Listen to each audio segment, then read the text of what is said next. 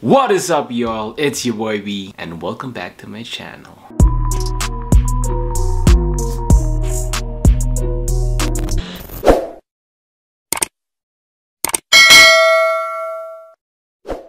What is up, y'all? It's your boy Boris, and today we're gonna talk about the different styles of snowboarding. So today I'm gonna go over the 4 major different styles of snowboarding.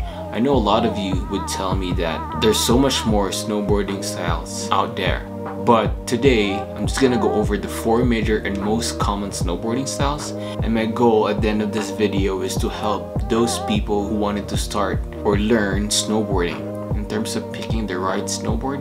With these 4 common styles, you can determine what kind of snowboard you should buy depending on what kind of riding you wanted to focus on. So let's jump right into it. So the first style that I'm going to talk about is free riding. So free riders, so these are the people who likes to rip tree lines. It's called free riding. They like to do whatever, like anything under the sun in this kind of terrains, you know, just playing around the powder, ripping those tight tree lines, bombing down those steep terrains. So for free riding, the suggested snowboard are those powder boards or directional all-mountain powder boards. So these boards have medium to stiff reflex, and these boards have a directional shape, meaning they have a longer nose and a tapered tail. So this helps them to lift the nose while cruising the powder, and with the tapered tail, it's easier for you to initiate turns quickly, especially when you're doing tree lines. So if this is the style that you wanted to learn, you should go for powder boards. So the second style is freestyling. Freestylers are those people who spend most of their time in the parks, which are located in ski resorts. So in these parks, we have those man-made jumps from small, medium, large, and extra large. And we have those boxes, rails, and these are the people who want to spend most of the time doing tricks, buttering on groomers, doing 180s, 360s. These are the riders who just spend the whole day in the park. If this is a style of snowboarding that you like, you would prefer to buy a snowboard that has a soft reflex, which will be more playful and easy to maneuver, and also have a twin shape, which means the length of the nose is equal to the length of the tail, so you can ride switch.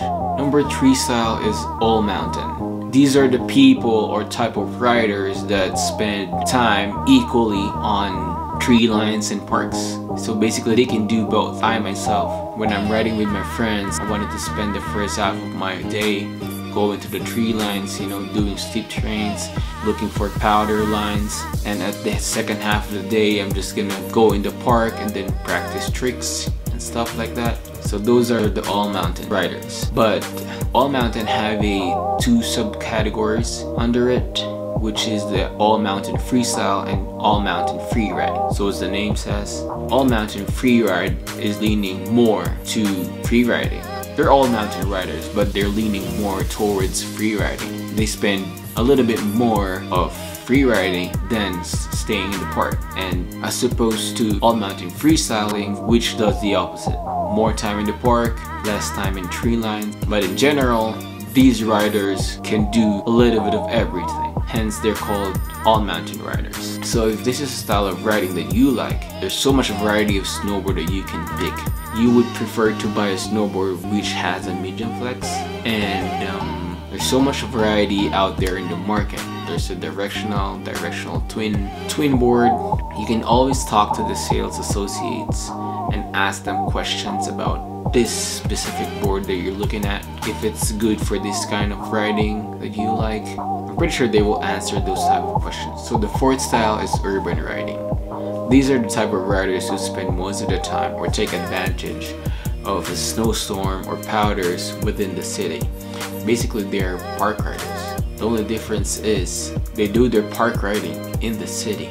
They don't have to pay lift tickets in the ski resorts. So basically they're snowboarding for free, and you'll see them doing tricks in the roads, in the streets, in the staircases. So if this is the kind of riding that you like, basically the board that you wanted to buy is a kind of board that is focused more on park riding as well, which has a softer flex, which will make it more playful and easier to maneuver and make some presses as well. And all in all, it's easier to do some tricks on it. So that's it guys, those are the 4 major and most common snowboard riding styles. If you have some questions, please let me know in the comment section down below. And if you think that I missed something, please let me know as well. And I also make a video citing snowboards specific to this kind of snowboarding style. So stay tuned for that.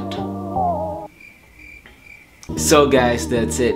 If you like this video, please don't forget to smash that like button, click the notification bell, and don't forget to share and subscribe. And I'll see you in the next one.